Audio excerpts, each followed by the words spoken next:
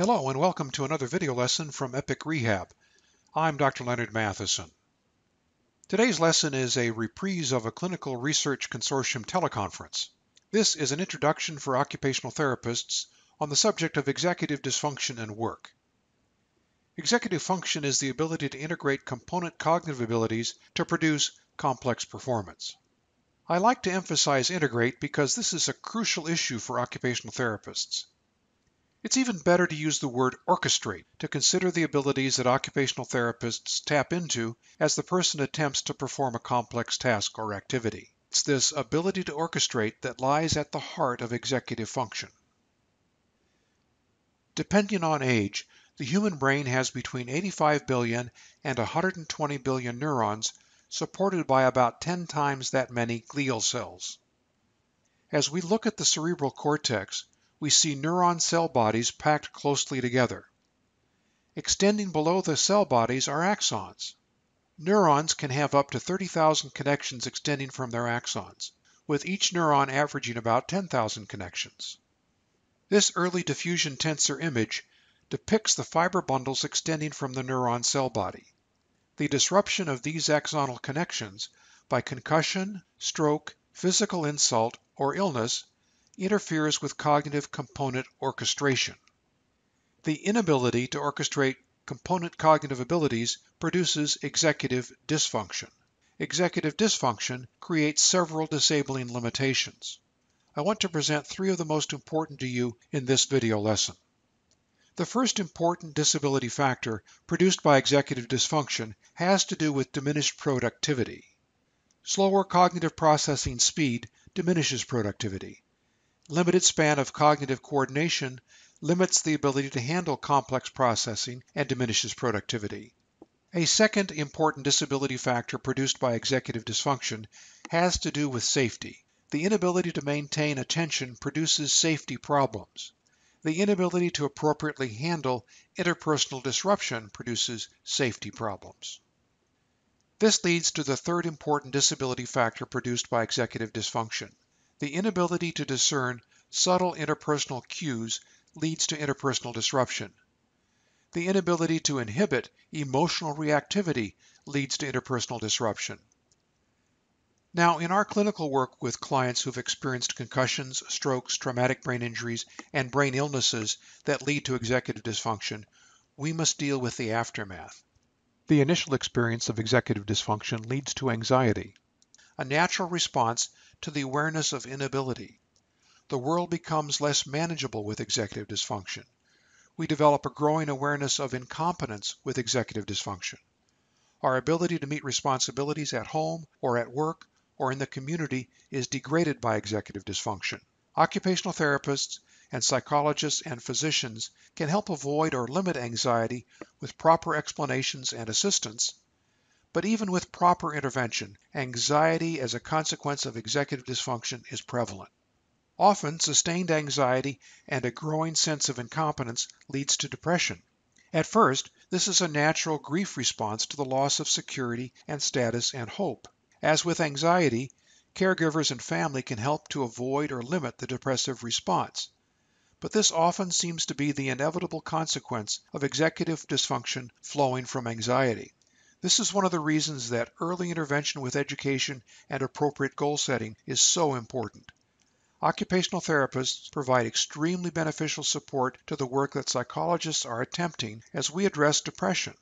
Unfortunately, occupational therapy often is postponed until the consequences of executive dysfunction get really bad.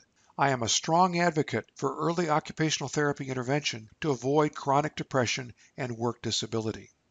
It's very unfortunate when we don't have an interdisciplinary team available for the person to address anxiety and depression that are a consequence of executive dysfunction. Executive dysfunction is a major risk factor for suicide because it robs people of their identity and sense of competence and ultimately their hope. Over my almost 50 years of practice in helping people put their lives back together after experiencing severe disabilities, executive dysfunction continues to be the risk factor that I most want to avoid. I am more afraid of executive dysfunction leading to suicide than any other risk factor. Now, we don't have time in this lesson to do much more than introduce you to the broad types of executive dysfunction. As an introduction, we can think in terms of executive dysfunction broadly as occurring in the metacognitive and productive arena, and executive dysfunction with regard to emotional and behavioral self-control. There are 5 metacognitive types of executive dysfunction: initiation of tasks and ideas, working memory and attention span, planning and organizing tasks and activities, monitoring tasks for mistakes and completion, organizing materials and resources to implement tasks and ideas and activities. There are 4 major emotional behavioral types of executive dysfunction: difficulties with inhibiting impulsivity and distraction, limitations in ability to shift from one task or approach to another, limited emotional control and reactivity, diminished self-monitoring of behavior. Whenever I work with a person who has experienced a concussion or stroke or physical insult to the brain or has a brain disease, I screen for executive dysfunction. These are the 2 measures that I use. The Behavior Rating Inventory of Executive Function is comprised of 75 items. It has separate self-report and informant report formats and good normative data.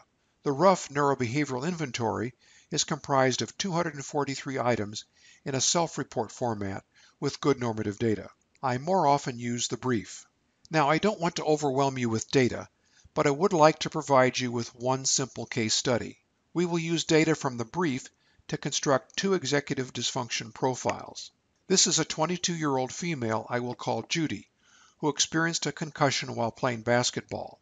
She returned home from college to live with her parents and came to see me 3 months after the incident. Judy's father and mother completed the brief on a blind and independent basis. Here we have the profiles of her father's rating of Judy. The profile uses a T-score, which is a normative score based on Judy's age, compared to other people in their late teens and early 20s. On the left side of the profile are the major emotional behavioral types of executive dysfunction. On the right side of the profile are the major metacognitive types of executive dysfunction. Judy's father rates her as having somewhat elevated executive dysfunction, but generally within the normal range for emotional behavior. Conversely, he rates her very dysfunctional for all but one area of metacognition.